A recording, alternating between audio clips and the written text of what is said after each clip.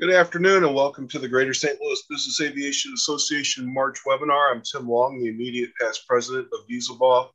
Rich Ropp and Jeremy Cox, our president and vice president, are not available today, so you're stuck with me as your host. I'll make this as painless as possible. Presentation today is by Executive Jet Management. Before I introduce our panelists, a few quick reminders about some upcoming events. The Business Aviation Association Memorial Open will be held on Monday, May 24th at Old Hickory Golf Course in St. Peter's. You can register to play on the GSLBAA website. If you know of anyone who would like to play, sponsor, and or donate a silent auction item, please share the information with them. The 9th Annual Aviation Trivia Night is tentatively scheduled for early August. At this point, we don't know if we're going to be able to do a live event. If we are unable to do so, we will do a virtual trivia night, so stay tuned for more information on that in late spring. A few quick reminders about the charities we support. The GSLBAA Educational Foundation. They have a website. It's www.gslbaaef.org. You can go to that website and look for information regarding scholarships that are available for students in aviation-related programs. And Wings of Hope has several events coming up. You can go to www.wingsofhope.ngo, click on Get Involved, and scroll down to events. May 6th is Give St. Louis Day, STL Day, a 24-hour online giving event supporting multiple charities around St. Louis, including Wings of Hope.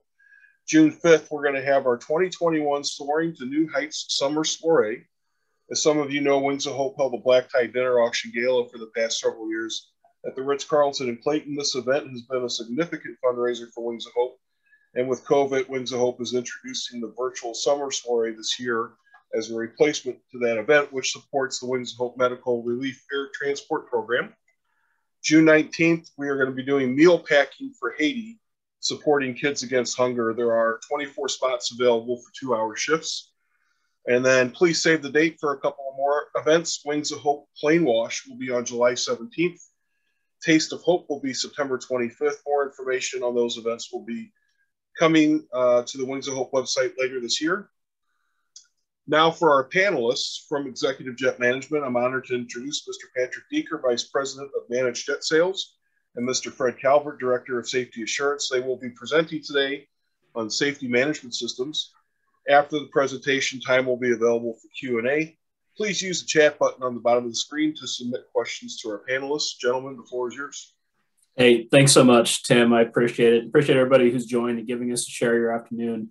I'm not going to spend too much time. I'm going to put Fred here on the mic and let him walk through. We think we've got some really exciting information to share, a little peek behind the curtain in terms of how we execute our safety management systems, and look forward to everybody getting a look at this and asking a bunch of questions and hopefully giving you something that you can take away with and incorporate into your own operations. So with that, Fred, I'm going to turn things over to you and let you walk us through. All righty. So good afternoon. My name is Fred Calvert. I'm the Director of Safety Insurance here and an Air Safety Investigator at EJM. I've been with Executive Jet for about 23 years. And the presentation that I'm going to do for you today is kind of a combination of stuff I teach during our SMS in-doc, a couple slides from that, a presentation I did at the Flight Safety Foundation Business Aviation Safety Summit in Denver a couple years ago, and a few slides from a presentation I did at the Massachusetts Business Aviation Association. So hopefully you'll enjoy it.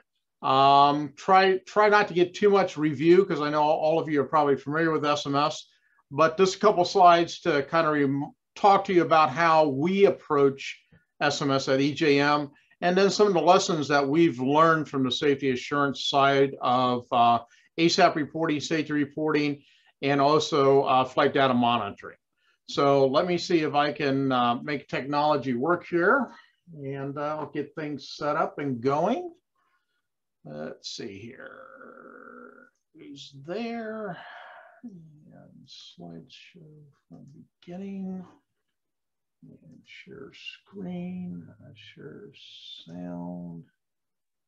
Okay, and one, and there we go. And hopefully everybody should be able to see my screen here. And I'll just, if someone can just verify, Patrick. Yep, we can see the screen and everything looks good. Very good. All righty. So let me get to the first slide, make technology. There we go. All righty. So this word safety.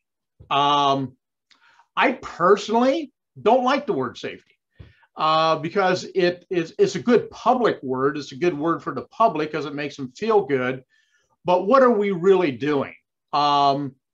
Good friend of mine, Ken Honiger at MITRE, that helped write a lot of the SMS regulations, the 14 CFR Chapter 5, him and I always wish that they would have called it a risk management system, because that's really what we're doing. We're managing the risk of literally taking a big hunk of metal through the air at 500 miles an hour, 37, 41, or 43,000 feet, wherever your airplane will go.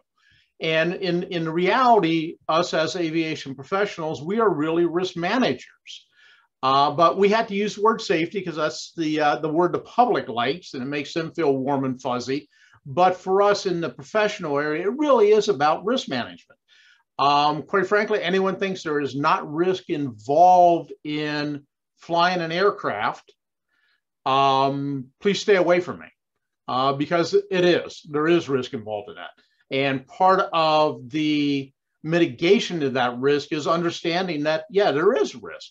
And quite frankly, embracing that fact and then doing things to make sure that those risks don't outweigh our ability to take and safely navigate and do what we're going to do, our mission with the aircraft.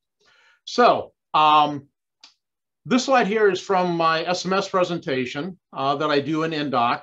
And I ask people, what is safety? So the items in black that are here, the items in black are the official ICAO definition. Safety is a state at which risk is reduced to an acceptable level through a continuous process of hazard identification and risk management. For us at EJM, what I do is the stuff in tan is how we approach it. So safety is a state in which risk is reduced at the departmental level. I, as a safety manager, there's 3 of us in the safety department. We all have our expertise. Dennis Fox, our VP of safety, is a helicopter pilot, so he comes from a flight end.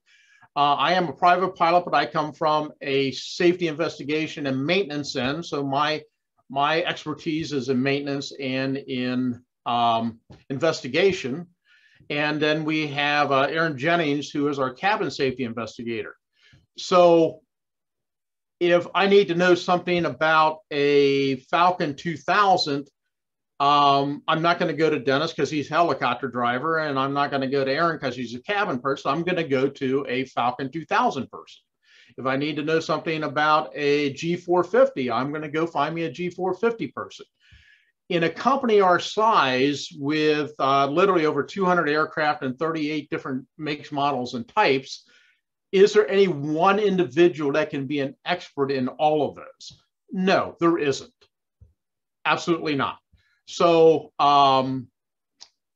even though we have expertise within the safety department, it takes all of us, literally all of you, to really make SMS work, because all of us have our own little piece of the pie. I've worked in the 121 world, the 135 world, the 91 world, the corporate world, the GA world, but am I an expert in every department? Am I an expert in flight dispatch? Am I an expert in maintenance? Even though I'm an AMP and an IA, do I know every single airplane that we have? No, I do not. So it literally takes everybody. And that's why I put that at the department level, because every department in their own little world, they're the ones that have the expertise to bring to the table to reduce that risk, to make sure nothing bad happens in the organization. So SMS is not one person. It is not the safety manager. It is not the VP of safety. It is not me. It is literally the whole organization. And it takes the whole organization to make this work. To an acceptable level as determined by management. Now you say, well, why determined by management? They are the ones that have to take and provide the resources to make this work. They're the ones that have to decide where do you like to live in what I call the river of safety. So you have the river of safety, and I use that analogy because the Ohio River is right in the back of me here. And on the banks of that river, you have literally bankruptcy. If you ignore and just not accept that there's risk involved, that's the fastest way to have an accident happen and literally put yourself out of business. But on the other hand, we don't have unlimited resources. And the only way to be 100% safe is, quite frankly, never fly. Well, we don't make money then. And that's really what we're in the business here. Your owners own their aircraft to be able to do their business, to make money, to support the aircraft, and quite frankly, give us all good jobs. So it has to be somewhere in the middle there. Straight down the middle, I consider the regulations. If your company goes a little beyond the regulations or more down, do more stuff than the regulations call for, like SMS. In the 135 and 91 world, SMS is not a requirement. The only place that 14 CFR Chapter 5 applies to is 121 air carriers. So any 135 or 91 operator that is doing SMS is going beyond the regulations and living on that good side of the river of safety. Through a continuous process of hazard identification, risk assessments of identified hazards. What does this really mean? It means that you have to be looking for the things that are going to get you in trouble every day. Every individual in the organization has to want to find the things that are going to get us in trouble and put us out of business tomorrow. And that does take all of us, okay? So hopefully that makes sense to you. So SMS, according to our friends at ICAO, this is the ICAO definition of SMS. It is an international standard to guide aviation organizations in developing policy, process, and procedures that work, as I put in, the way we look at it at EJM, at the departmental level, because that's where the expertise is, to proactively identify hazards and their associated risks through a continuous process of hazard identification, from operational data inputs, that's your risk assessments, that is your FDM, FOCA data, that is your safety reporting, and proactive risk assessments, that is that, yes, we're going to go do a mission to a country that there is a lot of conflict in, because the owner does work for the military and the general stuff isn't working and the general wants the owner there. And you're going to go into an area that has some hazards. Well, you need to proactively do risk assessments to identify how you're going to do that. And then reduce those hazards and their associated risks to an acceptable level so that we can go do our mission safely, okay?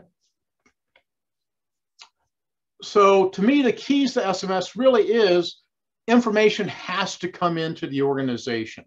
We have to have safety reporting. We need to do flight data monitoring and FOCA. We need to investigate events when they happen. We need to document the findings. We need to communicate the findings out, and we have to take some action to reduce or eliminate the hazards that we find. Okay. Does SMS happen overnight? It does not. One of the big things, I have a lot of people that have come to me over the years and say, hey, we have this audit coming up with Wyvern, Argus, ACSF, and they're expecting us to have an SMS. Can you help me get this thing together so we can have this audit ready in 3 months? And I said, no. I said, it is not a book. It is not a manual. It is an organizational way of thinking about managing and identifying risk. And that is something that does not happen overnight. For an organization our size, with over 200 aircraft and just under 1,000 people, in 2005, at that time, I was the chief inspector for our air carrier. And they came to me knowing I had a safety and accident investigation background and say, hey, this SMS thing is coming. Can you put this together for us? And I said, okay, I know a little bit about it. Let me go do some learning, spend some time at MITRE and actually up in Canada, because in Canada, some of the air carriers in Canada were actually embracing it right when the ICAO guidance came out that it was going to be something that was going to be required of member nations.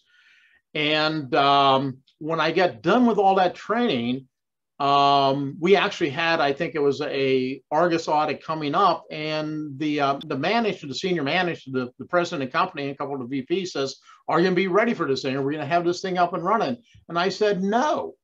And they said, "Why not?" I said, "It is not just buying a book. It is not just writing a manual."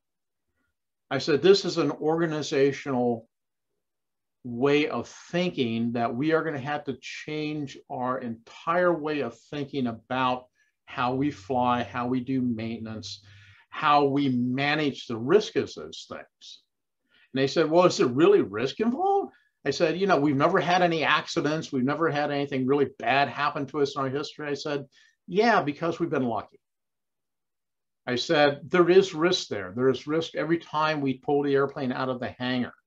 And part of SMS is recognizing, identifying, and accepting that there is risk there." And so they said, "Well, how long is this going to take then?" I said, "It will take us a decade. It will take us 10 years.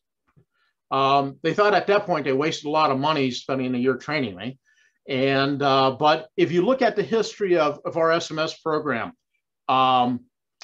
so we did our initial manager training and published our first SMM in 2007. We're currently at revision 29. 2008, we started doing a general employee population training. 2009, we contracted with University of Southern California. They have a large safety and security program. We actually started bringing them to Cincinnati and doing on-site classes for anyone that was a supervisor or above. And we've had 56 people graduate from that full safety and security program within our organization. 2010, we joined the FAA SMS pilot program to help write 14 CFR Chapter 5. We did our level 1 validation. At that time, there was 4 levels of SMS. We did our level 1 validation. 2011, we also joined ASAP, or Aviation Safety Action Program, with the FAA. Did our level 2 validation for SMS in 12. Implemented our flight data monitoring, our FOCO program, in 2012. Got our level 3 validation. And at that point, the pilot program went away, and we have what is now called the SMS voluntary program. 2014, got our active participant letter. 16, active conformance letter. And then in 17, we got our active conformance letter stating that we were in full compliance with the ICAO SMM as written in now what is 14 CFR Chapter 5. If you look at that timeline, my conversation then was in 2007. We finally got there in 2017, 10 years. It is not an overnight process. It varies from organization to organization. If you're a small organization with a couple aircraft, you know, probably a year and a half, 2 years. If you're a large organization like us, it really does take a decade to do this and do it right. It is not because it is hard. It is because it is a total shift in the way that we think about managing risk within our organization. It goes from thinking, yes, we're the best thing from sliced bread because we never had anything happen, to thinking that our first accident happened 5 minutes ago. We just haven't found out about it yet. And what are we going to do to make sure that doesn't happen 5 minutes ago? And so it is a different thinking, a way of thinking that we as an organization, we are vulnerable to having something really bad happen. And it is up to all of us in the organization, every department, every person in that department that has the expertise to make sure that we never get there. So it is a fundamental different way of thinking about safety and about risk management. Okay. All right. So as a safety insurance director, what I like to do is show some examples of stuff that we had learned. So this is part of my presentation from the Flight Safety Foundation in Denver, BASS in Denver. And this was some lessons learned. So this is lesson 1 that, you know what, we all make mistakes. It doesn't have to be something that we do in our organization as a pilot, mechanic, controller, VP that makes us have a bad day.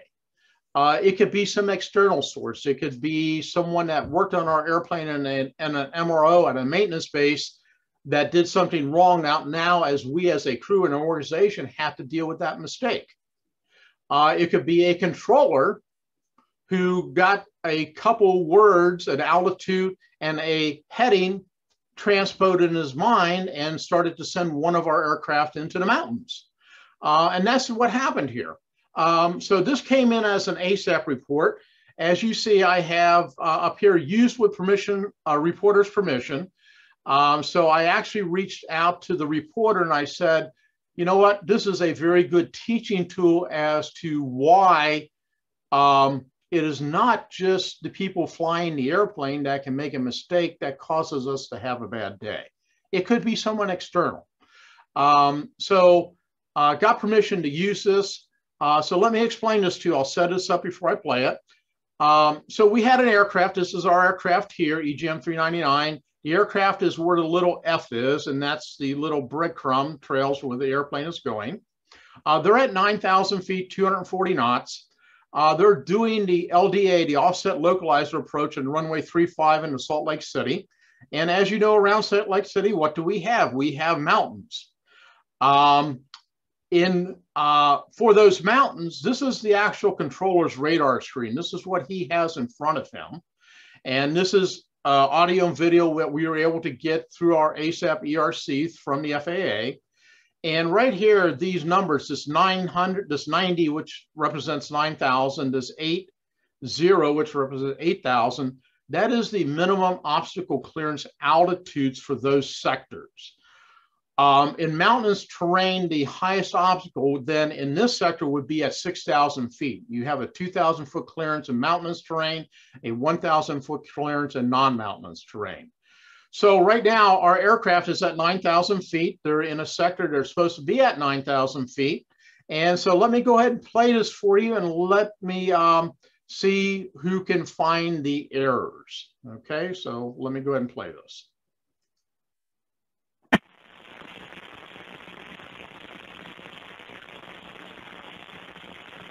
Subjet 399, center maintain 6,000. 6,000, that's 399. So if you didn't hear, he just instructed our airplane to go to 6,000 feet in a sector that 8,000 is the lowest allowed.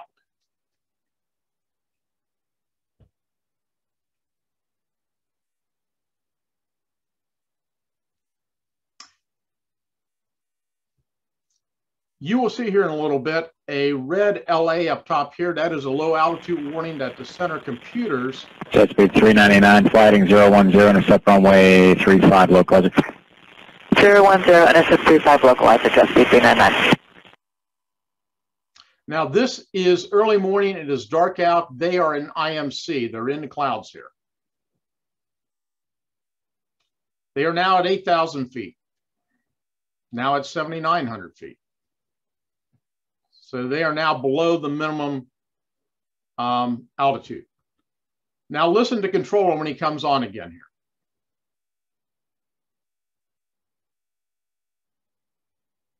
Jet speed 399, you're 5 miles from ZPOG, cross ZPOG at 8,000, and cleared LDA DME runway 35 approach. Jet speed 399, you gave us descent 6. You want us to cross ZPOG at 6? And we'll 399, check the altitude immediately. The MBA here is 8,000, climb and maintain 8,000 immediately. Climbing 8,000, jet speed 399. And just to confirm, you're doing a descend 6,000 for jet speed 399. And I gave you, I'm pretty sure I gave you 8,000 jet speed 399. Does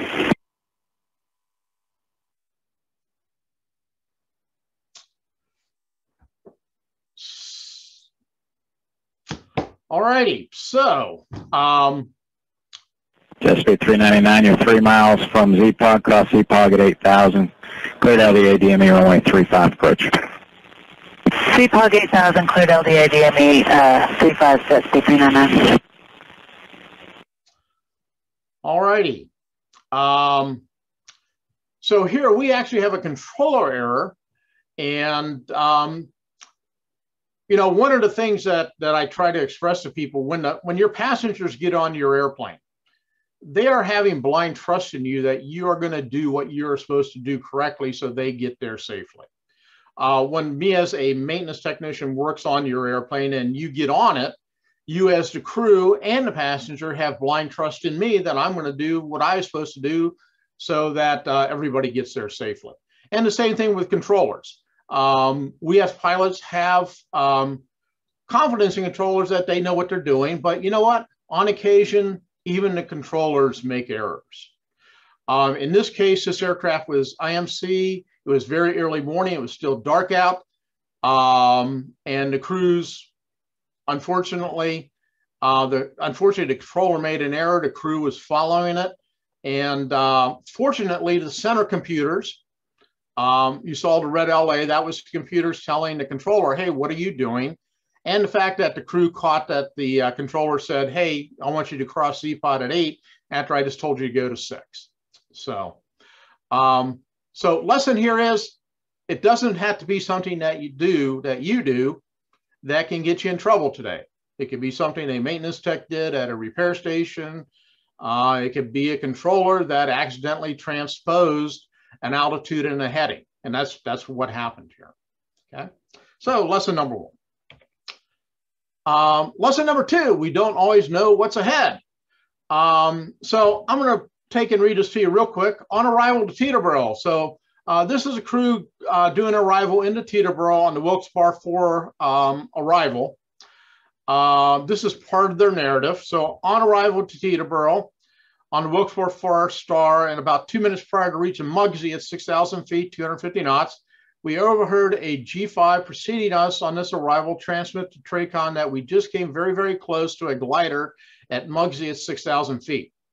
As we approached Muggsy, the pilot flying pointed out a glider at our 11 o'clock at same altitude. I also spotted the aircraft white, low wing, and probably single seat in the right-hand orbit. To pass behind it, we passed behind it. Passing Muggsy, we're given a normal radar vector to the east towards Teterboro runway 19 final. I acknowledged this vector and reported a glider encounter. A few seconds later, I noticed another glider to our right, about the same horizontal distance and about 1,000 feet below us. We passed this aircraft north of its position. I also reported this aircraft to a very busy controller who responded with, we cannot see them. Evasive action was not required. We then continued to approach and landed at Teterboro. Both the pilot flying and I have been flying into Teterboro for 20 to 30 years. The pilot flying was even based there for a few years. We both agreed that we were totally unaware of glider ops in this area. We also both agreed that had we been given the same vector 10 to 15 seconds earlier, the outcome of this event may have been very different. So if we look at the Wilkes-Barre 4 arrival and we look at a VFR sectional chart. Now, I know we all use, probably a lot of us, Jeppesen flight deck, so there is VFR stuff there, but typically, if you're flying IFR, you're not referring to VFR sectional charts. And I doubt very much if glider pilots are walking around with SIDS and stars and approach fleets. When the aircrafts landed, the 2 aircrafts that were involved in this, they ended up at the same FBO and they started talking to each other. And then they started talking to one of the local pilots, and one of the local pilots said, yeah, hey, right down below Muggsy there are 2 big glider ports, which you can see here on the VFR sectional charts.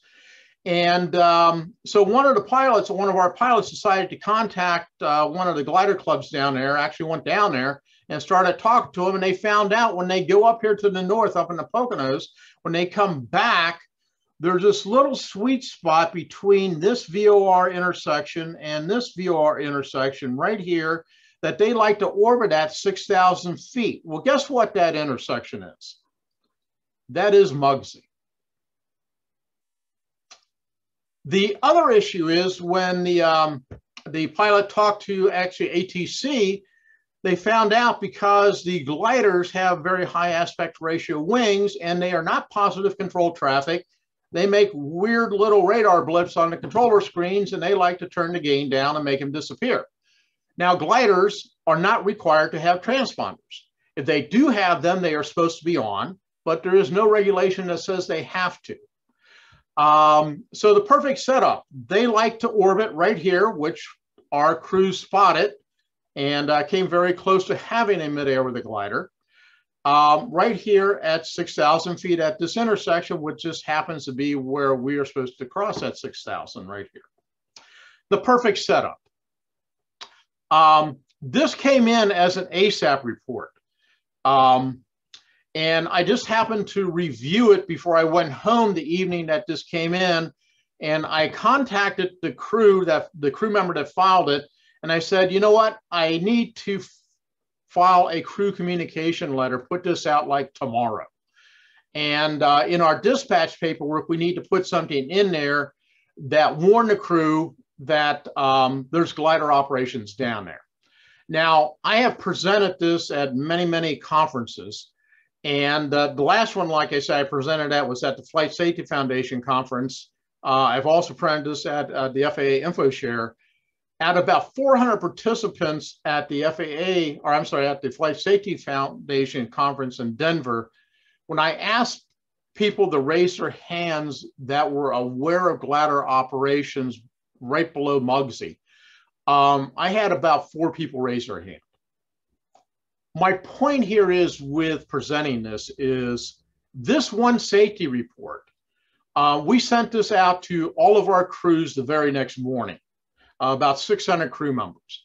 I sent this to my counterparts at NetJets Europe, and quite frankly, about 6 other 135 carriers I knew.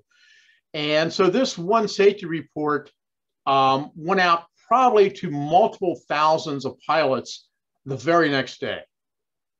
This happened in 2013. I did the presentation at Flight Safety Foundation in Denver in 2019. To this day, it is still educating people. I cannot stress to you how important your safety report is. Because this is the thing that makes people aware of.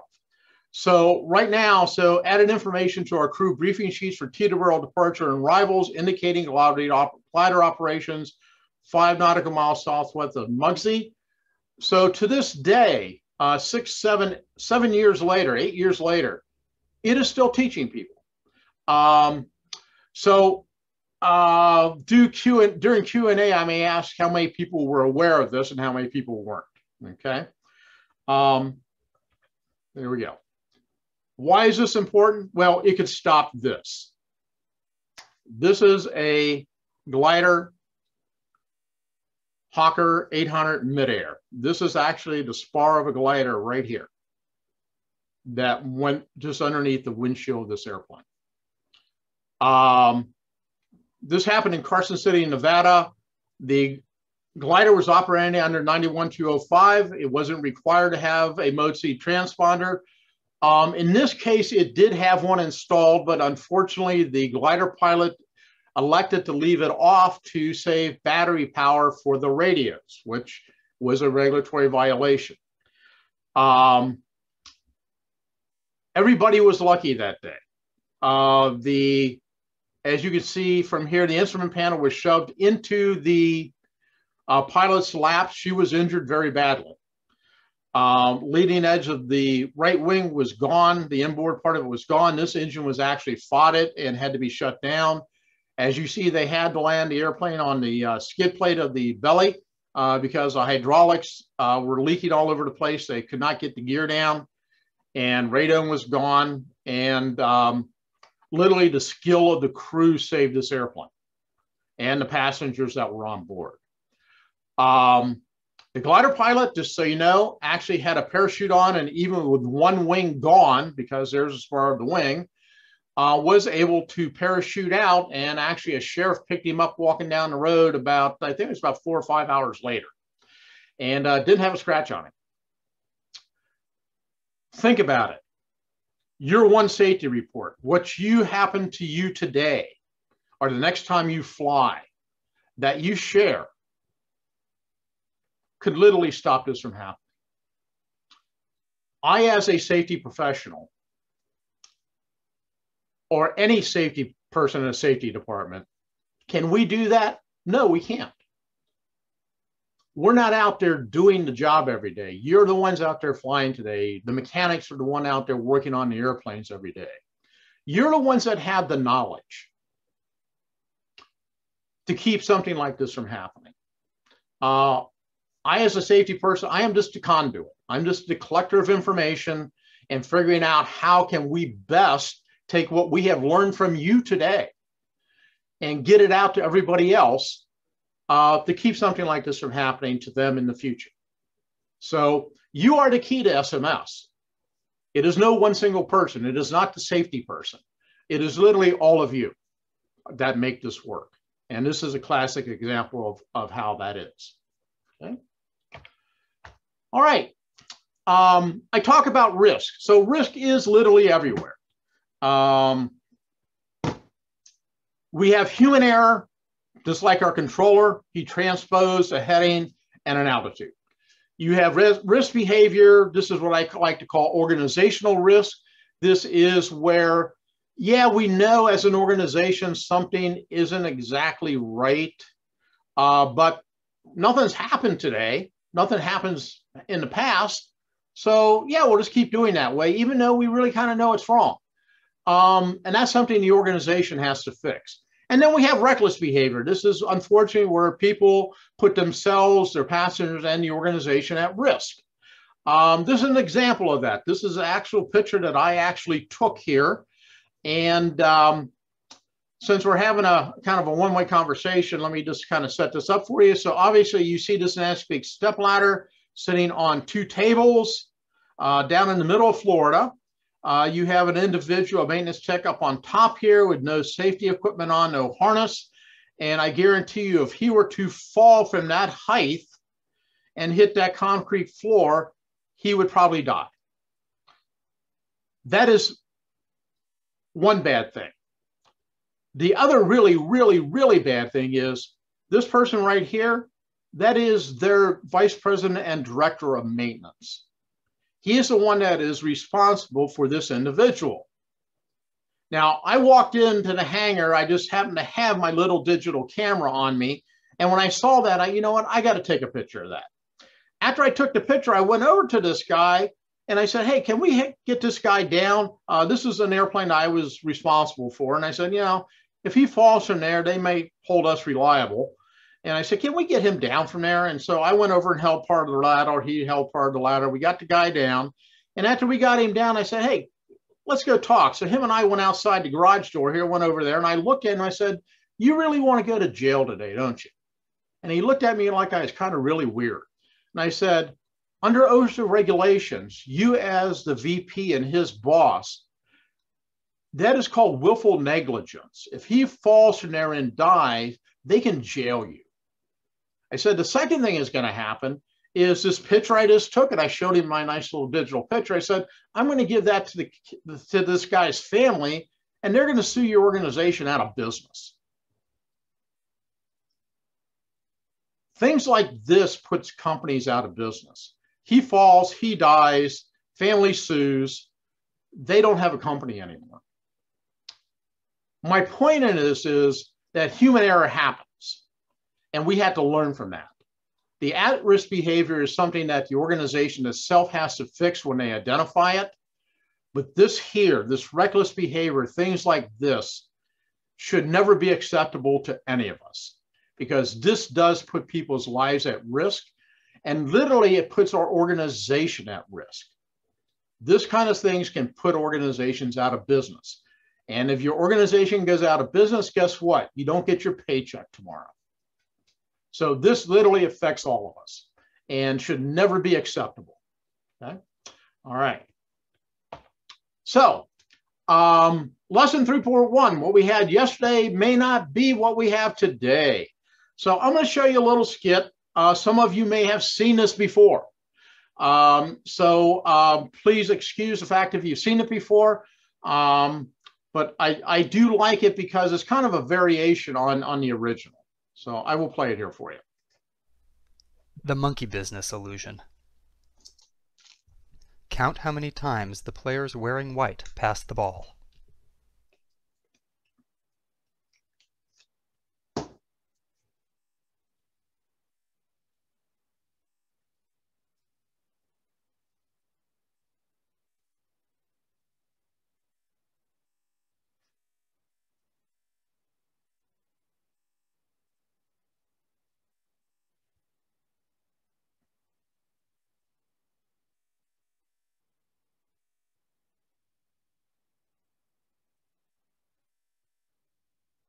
The correct answer is 16 passes. So, for those of you who have seen this before, yes, there was a gorilla that walked in there. For those of you who have not seen this before, some of you probably saw the gorilla, some probably did not see the gorilla. Now, for my folks who saw the gorilla and who have seen this before, I'm going to continue playing this because there's another part of it, even if you have seen this before, that might be a little different. And there's a little point out. Did you spot the gorilla? For people who haven't seen or heard about a video like this before, about half missed the gorilla. If you knew about the gorilla, you probably saw it. But did you notice the curtain changing color or the player on the black team leaving the game? Let's rewind and watch it again.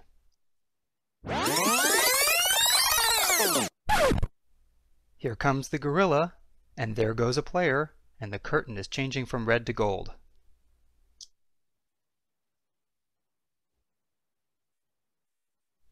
When you're looking for a gorilla, you often miss other unexpected events. So my point here is, just because we've shot this same approach the same way 1,000 times, do we still have to review the approach plate? Yes. Just because a maintenance tech has changed the same part on this airplane 50 times in the last 10 years, doesn't mean that the instructions have changed because they made a modification to the part today. It could have. Just because we've done something over and over again doesn't mean that is the way we do it today. Things do change. Policy, process, and procedures do change. Approach plates change. Maintenance instructions change. This little guy, my little friend, the monkey here, he is always just waiting there to get you. This is why we have 2 people in the cockpit of an airplane, isn't it? This is the reason why we have our GSLBAA inspections, where we have someone else go look at the work I just finished because I could have made an error. I could have got distracted, okay? Good book. You can get this. This is experiments done by a bunch of research at the University of Illinois in Urbana. You can get this for your e-reader for, I think, for a couple bucks from Amazon. It is a very short, very good read. My point is this is just because we have done something the same way forever, just because we think we are so sure that we know how to do it. Well, today something changed. Now that is one of the factors that add up to the 3 or 4 factors that lead us into an accident. So please always check everything. Lesson 343, who are the best teachers? Well, I hope I convinced you that you are. Because today you may have learned something from what you did when you were out flying today, from an encounter with ATC, with an encounter if you're a maintenance tech. You are the best teachers we have. So you need to teach us. You need to teach us safety professionals so we can help teach the organization. And the way we do that at EJM is through our ASAP program and our mandatory reporting items, our crew communication letters, our weekly crew communication email that our director of operations sends out, and our safety newsletter we publish a number of times a year. Having safety reports come in, unless you do something with them, are really useless. Because we take our best teachers, you, and we don't do you a service if we don't get that information out. So as I had in the slide, SMS works by information coming in. It gets crunched up. We learn something from it, and we get it back out to the people that need it every day. All right. So safety reporting. Safety performance indicators. If any of you have had audits, Argus, Wyvern, and all that, they have safety performance indicator. That is part of SMS. Safety reporting is one of our safety performance indicators. Our target is 36 report per 10,000 departures. Right now, we're sitting at 116 per 10,000 departures. So that means it is steady. It's in the blue. If it was improving, say it was below 36 and it was going up, it would be a green block. And if it was degrading, it'd be yellow. Okay, so we actually have safety reporting as a safety performance indicator. Some people would argue with me a long time ago, well, if we're getting a lot of safety reports, that must mean we're doing something bad. Well, no, that means that people are willing to share their experiences of things that are really happening out there every day. Trust me, there are things happening out there. And most of the time they do not get reported. So that's why we had to develop a culture of safety reporting so that, in fact, we as an organization learn what really goes on. Okay. All right.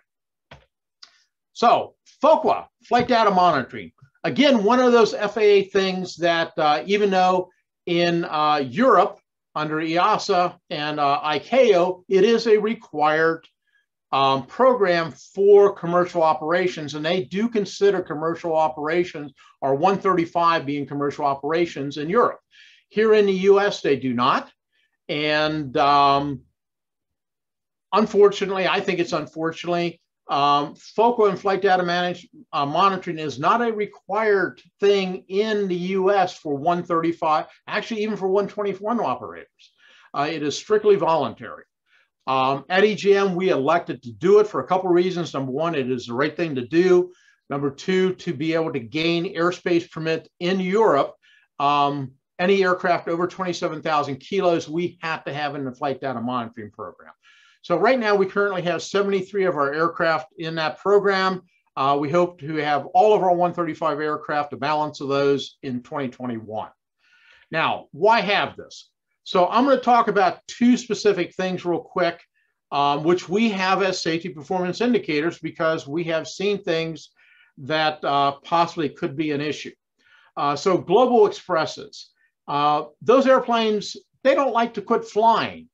You bring them over the runway, they get into ground effect, and unless you land that aircraft pretty much like a Learjet where you fly it onto runway, it will just keep going down the runway 10 feet off the ground for the next 2,000 feet. And I'm going to show you an example of that.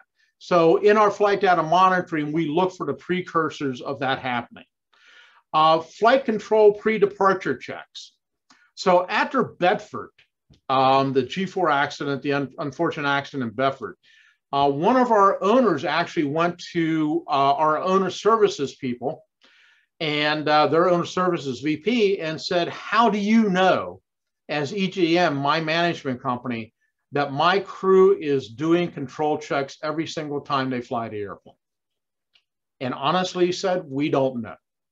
It is in the checklist, it's in our SOPs, but if you want me to say definitively that they are doing it, I can't tell you.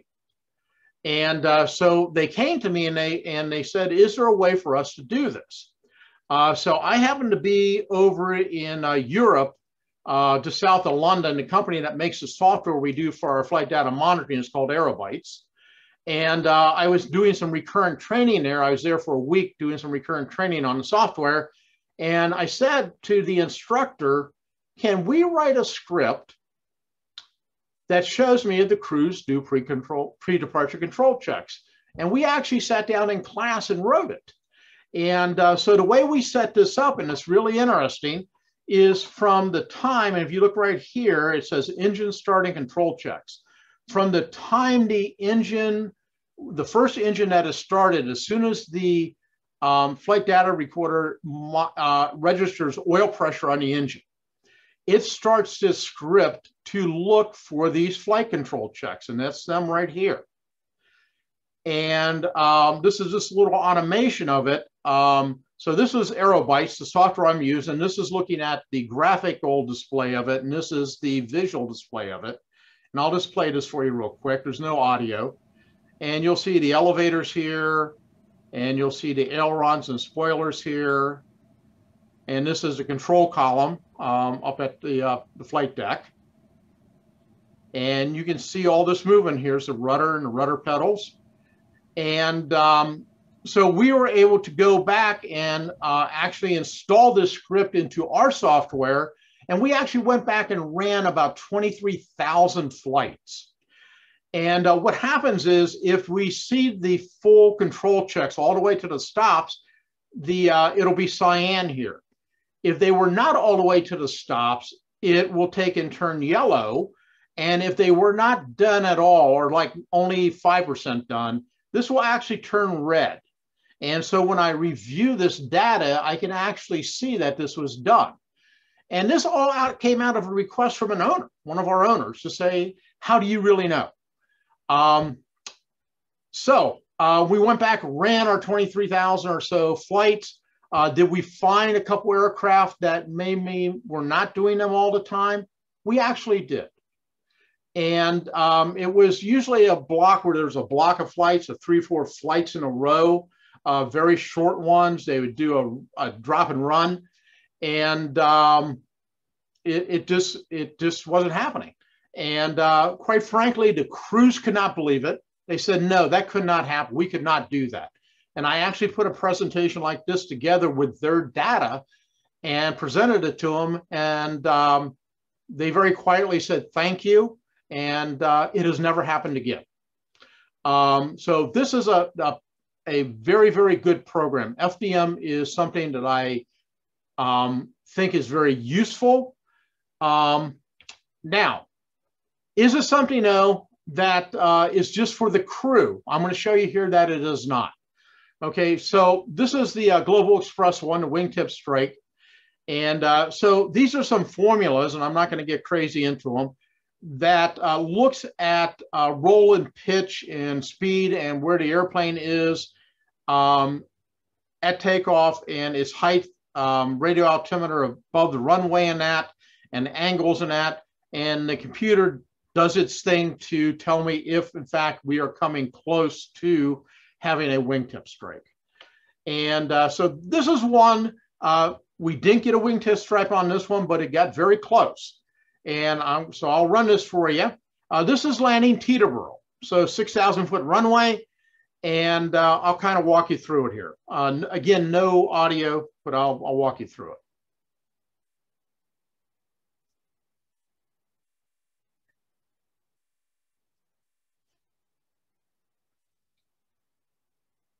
So over the threshold here, here's the touchdown markers. And as you can see, the nose comes up a little bit, just a bit, and the airplane just keeps on floating and floating. And we have a wing drop a little bit, and it's rocking a little bit. And here we finally get touchdown. This aircraft likes to keep flying. And this is a Google Earth map, so no, there is not a real airplane down here at the end. That's just from the imagery. So what happened here? So as you can see, they started to bring the nose up just slightly right here. And then at that point, the aircraft continued to float, where my cursor, mouse go, all the way down to where the main gears contacted here, 2,800 foot down a 6,000 foot runway. So we had 3,100 feet remaining. TRs deployed here, past 50%. First break happened at 3,500 feet. Nose wheel finally touched down. And at 400 feet remaining, we're still at 30 knots. We have put special training together for our global pilots to make them aware of just the characteristics of this particular airplane. And but this is one of the things that we monitor with our flight data program to make sure the crews are not getting in trouble with this aircraft. Okay. Now, is it just the crews that we look at? No, it is not. It is actually ourselves too. This is one of those. This was a deployment of an SOP that we did not have. And this had to do with night visual approaches. So this is going into Jackson Hole. We've got, again, mountains around here. And out of our flight data, I noticed this flight. I am one of the gatekeepers and one of the people that do the analysis. And this is a G450. And they were doing a night visual approach. And as you see, they came around. They had to stay high. And they were cutting in way in before the initial approach fix, which would be out here if you're flying an actual ILS approach. And to actually get rid of the altitude, as you see here, what were they doing? They were doing S-turns. Now, S-turns are something I do with my 172 or my 182. It's not something I think is good to do, or I hope you would agree, is not to do with a Gulfstream. especially at night, especially in mountains. When we talked to the crew and when I looked at our GOM to say, is there anything that says that we could do this? There isn't. There was actually nothing in our GOM that says you could not do this. Even though it's probably not a good practice, but we had nothing in our GOM that says you should not do this thing. So we actually added to our GOM only request visual approaches at night to runways that have an instrument approach and fly the instrument approach profile. The crews were not breaking any regulation. They were not breaking any SOPs that we had in our manual. But was this a good practice for us to allow one of our aircraft to do? No, it was not. So it was us as the operator to take and put a mitigation in place to keep this from happening. What I'm saying is with FDM, it is just not looking at the crews, how they fly the airplane. It is looking at how is flight safety or our training provider. If you use Simuflight or Flight Safety or another training provider, how are they training our crews? Do we have someone there that is training them to something they've been doing or they did as a pilot years ago or as a maintenance technician years ago that we really don't want them to do? Well, this is a way to find out that, yeah, the training isn't being done how exactly we want it.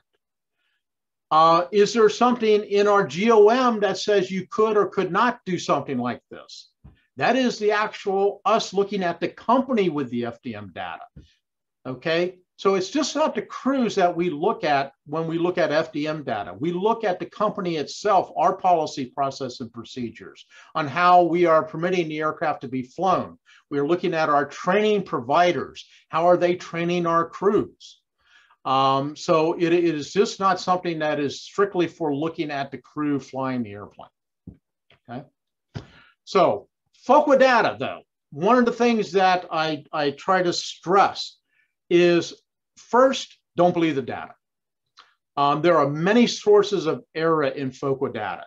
It could be an error in the FDR system. It could be a programming error. It could be bad data. It could be poor quality data. It could be weather conditions that has messed with one probe and not the other. FDM data has to be used with caution. Only people that are trained in FDM data analysis should interpret FDM data, because you can end up accusing the crew of an event that actually never happened. Okay, so I caution people, if you go into an FDM program and you get your FDM provider to send you reports, if you're not looking at the data yourself, you're just looking at the report. If you see something bad, do not assume that it is true. You want to go and question that data. You want to run it to ground before you go to a crew member and say, you know what, you really did this wrong. And he looks at you and you say, what are you talking about? So FDM data has to be used with caution. All right. I'm going to show you an example here. So this was an approach going into an airport. And as you see, I've got all kinds of cautions. So this is that red. So we had, in this case, unstable approach, high rate of descent, high sink rate. We had a GTBWS going off for sink rate. We had high airspeed going off. And it looks like, the 462 feet AGL right here, 500 feet MSL, 148 knots, they got 122 selected. So it looks like, if you're using 500 feet for your stable critique, they're far from stable at 500 feet here. Now, I look at the trace data and yep, it's all over the place. I got the same warnings. So I'm saying, yeah, there's something really going on here. Then I look at the ILS approach profile. And I look at this and I say, what the heck is this? Did the wind blow them off? And then I start looking at, okay, where the heck were they? Where were they landing? And I see up here, oh, DCA runway 19. Guess what? They were flying the approach profile. that little joggle in the data that triggered all the events, guess what? They were avoiding getting a missile shot at them. They were doing the approach into DCA down the Potomac, avoiding the White House, avoiding all the monuments, and this was a normal approach. The FDM data is not smart enough. The programming is not smart enough yet. We haven't built artificial intelligence into it yet to know that the crew is doing exactly what they were supposed to be doing. Even though the software tells us, nope, this was an unstable approach to the max. Okay. This is why I cautioned you. If you go into an FDM program, please make sure you get proper training. The gatekeeper gets proper training. The people that are going to take and do the analysis get proper training on how to interpret FDM data. Two of the big sources for that is Cranfield University in the UK. They have a very good flight data monitoring and FOCA commercial and aviation program. I actually went to this.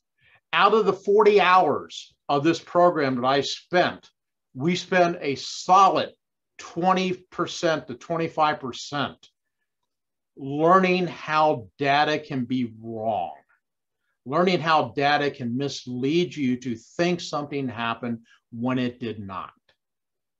Okay.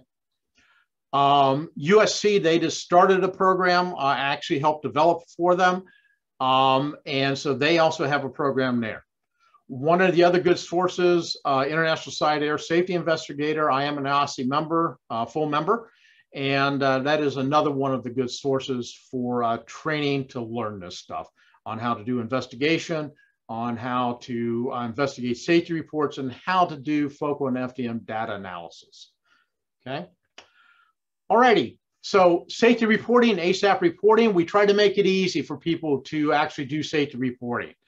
On the back of all of our badges, there is this actual little QR code. And for my folks on the phone here, if you actually take your iPhone and turn the camera on, and you actually scan that right on your monitor, like I just did mine, and it will actually take you to our safety reporting website. And there you go. Okay. We try to make it easy. We do have an ASAP program, so it is an approved safety reporting program.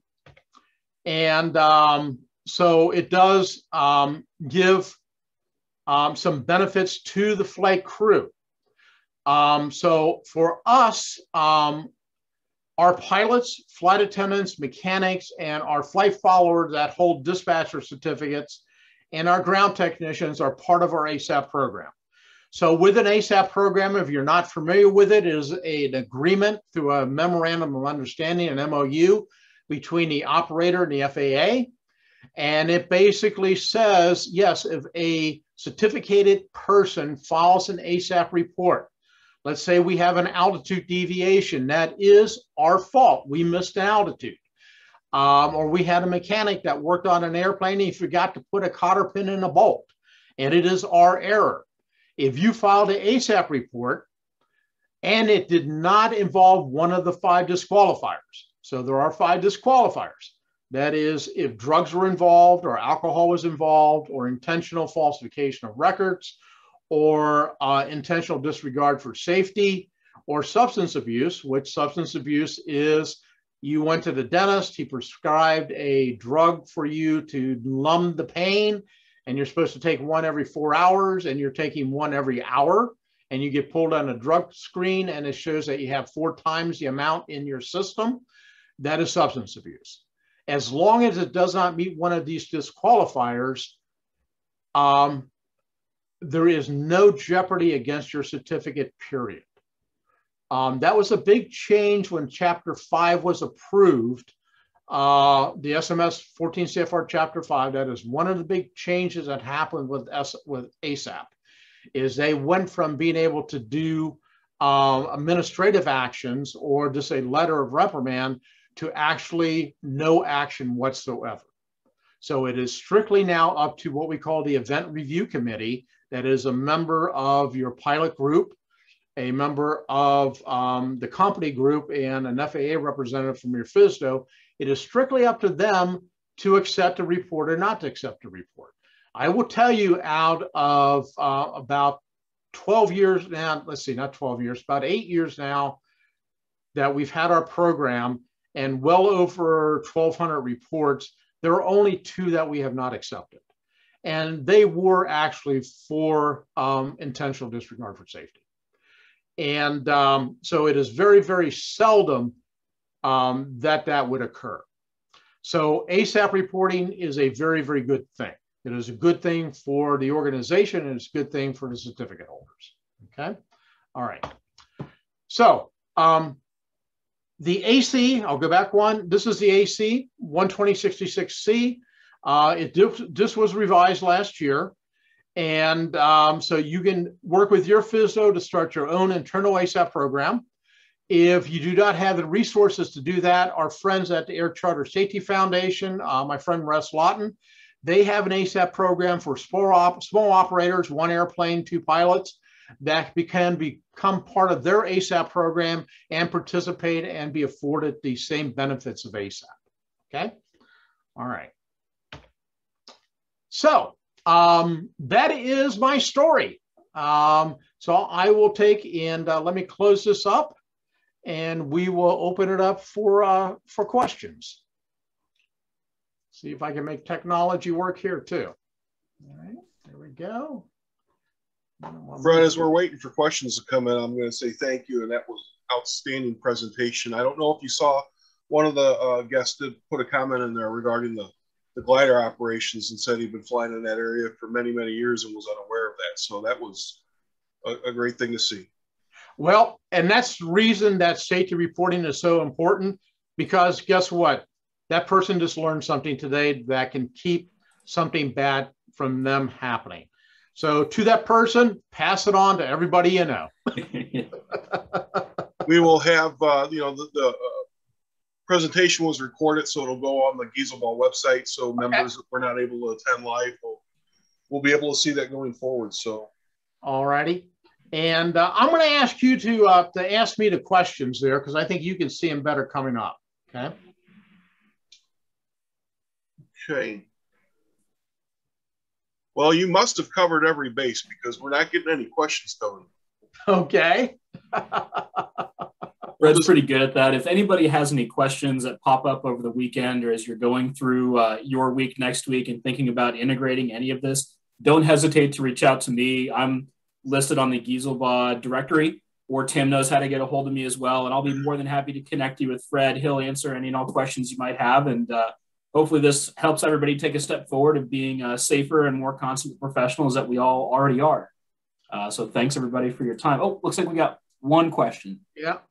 Here's the question, Fred. What do you do to protect from punitive use of data? Okay, so one of the things I encourage people to do, both with ASAP for safety reporting, and if you're going to do flight data monitoring, get your program approved by the FAA under the AC.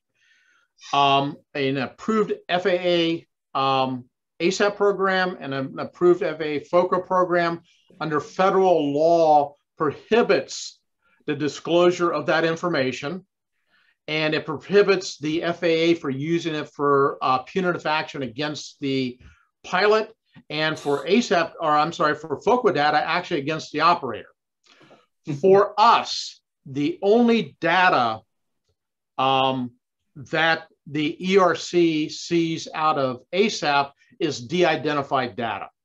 So the ERC members that vote on to accept the report, that vote on any type of information that we need to put out, they only see de-identified data, because who it was, it doesn't matter. We are trying to learn from the event. Now, me as the gatekeeper for ASAP, if I see someone filing an ASAP report every week for the same thing, as a gatekeeper that sees the identified data, am I probably going to have a discussion with them? Yeah, I probably am. Okay. FOCA data, again, I'm the gatekeeper for that. Once I get the data, my Aerobyte server actually lives in Lisbon, Portugal. And the privacy laws in Lisbon are a lot tougher than they are here in the US. So once I get the data, the first thing I do is I'll upload it to my server in Lisbon, and it is off US soil. So I have federal laws protecting the data from being used. And I also have it off site. Once I've transferred the data to our server in Lisbon, I actually get rid of it from here in the US. And I mean, I'll be honest with you, I've ran animations, and I even had one of our past presidents, a couple presidents past, say, I want to know who that is. And I said, I'm sorry, I cannot tell you. He says, well, you're going to. I said, no, I am not. I said, number one, it's a violation of federal law for me as a gatekeeper to tell you. I said, I can actually be prosecuted for doing that. So there are protections. If you do not have a approved program for ASAP and for SMS, can anyone use that data? Yeah, they can. So you do want to encourage your operators to get your programs approved for that. Okay. Fred, we've got a question from Gary here asking, how do we get people to buy into SMS? Unfortunately, many simply don't get it. That is correct. And that is one reason that it takes time. When I told our company that it was going to take 10 years, they thought I was out of my mind. I mean, they literally just thought we just wasted a year of sending you to school and you being out of the office to learn this stuff. When we started actually doing it, they started to realize that, yeah, there are some benefits to this. One of the big things that we did with our repair station is we joined the OSHA VPP program, the Voluntary Protection Program, as part of our SMS. And we were able to go self-insured. And by doing that, those, for us, it was about $30,000 a quarter that we sent the state of Ohio for workman's compensation. We were able to stop doing that. We became self-insured. We didn't have to send the state money anymore. So there are benefits to it. There are benefits from a marketing standpoint too, to be very honest with you. From an audit standpoint, there are benefits to it. Does everybody buy into it? No. If you ask me, do I have 100% of the people at EGM drinking the SMS Kool-Aid? I'll tell you, I probably got 97 to 98%. Do I have 100%? No. No. I mean, that's just reality. 100% of the people aren't going to do it. But just like this, and the reason I do the presentations at Flight Safety, the one I use, the Teterboro one, is that the knowledge you gain from SMS literally can save your company. The report you get from the guy standing on the ladder, that if he falls and dies and those people sue your company and put you out of business, I mean, imagine, quite simply, and this is the reason I actually use that in INDOC, doing SMS INDOC when I teach it every week. Does one person have the right to jeopardize the livelihoods of 1,000 people in EJM? They don't. But when something like that happens, that's what's happening. So to be able to use SMS as a way to mitigate those type of risks and make sure they don't happen, and make sure you have the right equipment if you're working on an aircraft. You have the safety harnesses, you have the right ladders, you've taught your people, don't put the ladder on a table. That is all risk management. That is all risk mitigation, literally to keep you from going out of business and for all your employees to keep getting their paychecks. So if you can sell it to them that, hey, this protects you, this protects your livelihood, that's a big driver to me.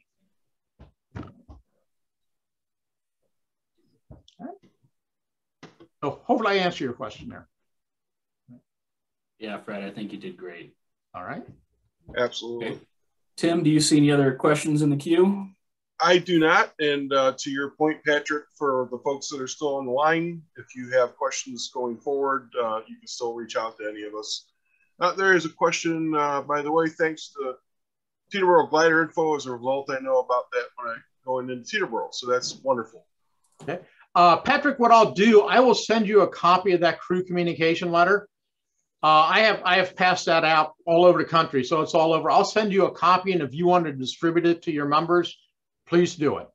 Yeah, in fact, Tim, why don't we find a way to maybe host that on the GSLBAA website to drive everybody there to a common location, and then people can access it as they need to. Yeah, I think we'll do a couple of things. We'll put it on the website. We also put out a monthly newsletter. We'll include that in the newsletter. Okay. Sometimes I'll send that to you here after the meeting. Perfect.